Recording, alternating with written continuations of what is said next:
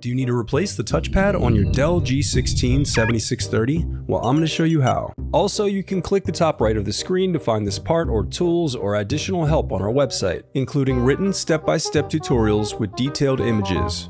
Now that that's out of the way, let's jump into it. First, unscrew the bottom base cover. Then use a plastic scribe to pry apart and remove the bottom base cover.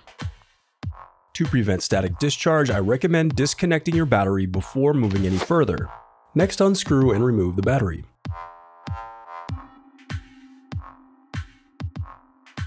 Now unclip the locking tabs to disconnect the touchpad cables. Then unscrew and remove the touchpad.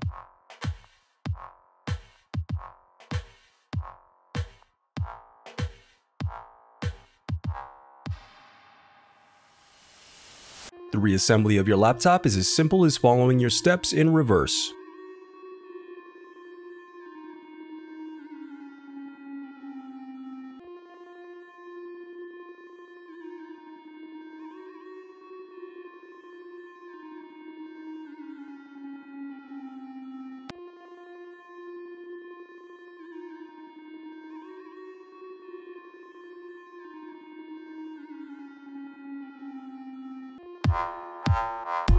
If you still need help, you can visit partspeople.com and view printable DIY instructions to help you along the way. We also have playlists of thousands of Dell tutorials for hundreds of different models, so keep checking back.